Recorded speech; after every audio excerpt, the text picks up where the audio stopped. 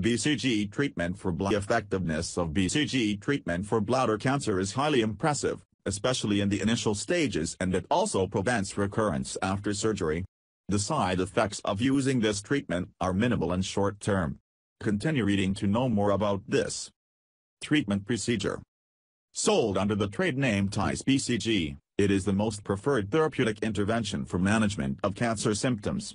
Advocating specific dosage of BCG is found to be effective in treating patients who are diagnosed with stage 0 and stage 1 bladder cancer. Also, it is effectual to prevent recurrent growth of such cells in the bladder.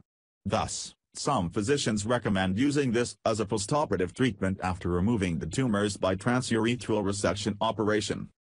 The BCG is derived from an attenuated form of live bovine tuberculosis bacteria, scientific name Mycobacterium tuberculosis, which has been cultured in controlled conditions for several years. After culturing them in the laboratory for a stipulated time, the organisms are weakened to a certain extent. When introduced in the body, they do not cause tuberculosis, rather BCG elicits the body's immune system to risk toward the natural defense mechanism of the body. While following this treatment, the doctor prescribes preparatory steps to every patient. In order to get optimal effectiveness, BCG should be given in an empty bladder. So, one should not drink anything for 4 hours before the treatment. In the session, a urinary catheter is used to deliver BCG directly into the bladder. Another consideration is to keep the medication in direct contact with the bladder walls for at least 2 hours. Hence, urination is not allowed for 2 hours after the treatment to get better results. After administering BCG, the patient should reduce the intake of fluids for the next few hours. He or she will be asked to lie down and change their position after every 15-20 minutes.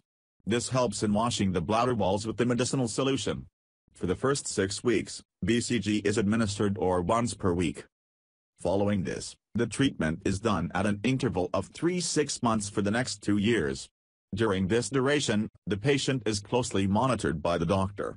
Overall, bladder cancer survival rates have increased with the intervention of this treatment.